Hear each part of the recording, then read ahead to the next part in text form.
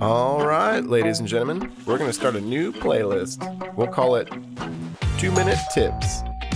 Hey there, I'm an electrician with a pro tip for you. And as of right now, I have no female viewers, so that shouldn't be offensive. And today's topic, strain relief. I think he was talking about a different kind of strain relief. Hey, thanks, Karen. That's correct, but I'll take it from here, okay? I make a lot of my own connectors and wiring harnesses, and I'm pretty OCD about soldering all my connections. I even soldered the super tiny DuPont connectors that were intended to be crimped. Soldering creates a super strong bond at the weld joint, but just beyond that lays the land of hell and damnation, the purgatory realm of electronic longevity. Right behind that solder joint is a weak, work-hardened area that's prone to fatigue and failure.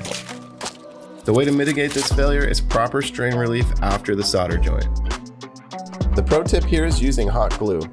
The hot glue will act as a cast to support the area between your solder joint and flexible wire. We're not done yet though. Depending on how hot your glue was or how sloppy your pull-out game is, you might have to use your finger to manipulate it back into shape. It also helps to cool it down so it doesn't run to other components. Flawless victory. And just like other videos you watch that require finger manipulation, spit seems to work the best. For some reason, hot glue won't stick to your finger if you spit on it first. I've tried water and it just doesn't have the lubricity.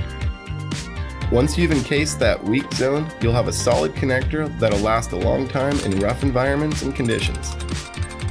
And don't worry guys, I'm still wrapping up the files on the motion control camera. Stay tuned.